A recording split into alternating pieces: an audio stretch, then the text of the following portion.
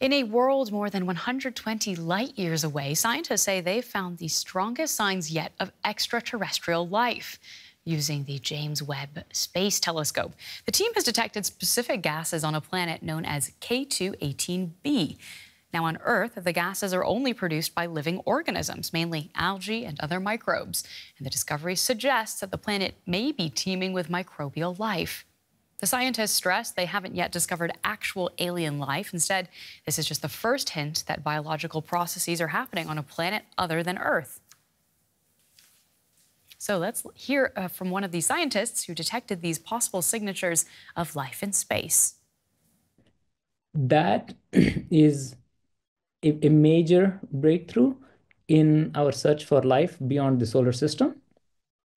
Not only that there is a chance that the planet can actually be habitable, but what we are finding is that we are demonstrating that it is possible to detect biosignatures around in atmospheres of such planets around nearby stars with existing facilities. And that's a big breakthrough.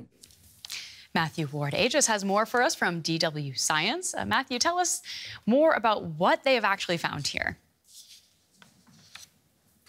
It's an interesting one. They've used the James Webb Space Telescope, and they've found that there are signals, signs as we heard just then, of dimethyl sulfide and dimethyl disulfide. These are chemical gases which are particularly abundant in Earth's oceans. What this perhaps indicates, or what it's being suggested might be indicated by it, is that this gas that is produced, these chemicals that are produced, are only produced on Earth by phytoplankton and marine bacteria. So if, as is being potentially suggested here, it is the case that there is life on planets, it's going to be very simple life forms, similar to what we might find in our own oceans. It's being touted as a major breakthrough, as we heard then, and that's partly because we rarely see these chemicals on other planets, on other exoplanets, in this case one that is 124 light years away, quite a distance for us to get to, and on a world that's about 8 to 9 times the size of our own planet. So a very different environment to what we're used to seeing here, and within our own local galactic neighborhood within the solar system. And yet I am hearing you use a lot of qualifiers there. Is this a major breakthrough, or should we be taking these findings with a grain of salt? Yes, it's being described as a breakthrough. I've seen that it's been written as discovery in some places. Now, discovery is a very specific term when it comes to these sorts of things in science. There's a 3 in 1,000 chance that this isn't a fluke. That's pretty good odds, you would say. To be considered a true discovery by the scientific community, it needs to be a 1 in 10 million statistical chance so that it wasn't a fluke. So we are talking pretty good odds, but not quite good enough. But there's also the question here about what this signal might actually be. Yes, we know that these chemicals are produced by phytoplankton and by marine bacteria on Earth. We're talking about a planet some distance away. We don't know what chemistries at play on this planet. There's a hypothesis that this planet is a water world, similar perhaps to what we might imagine Earth to be.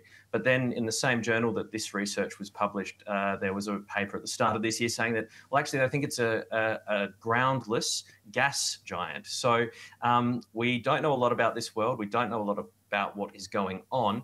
We only have these signals to go by. So it's a bit of a stretch to say that there's life on other planets just yet in this case.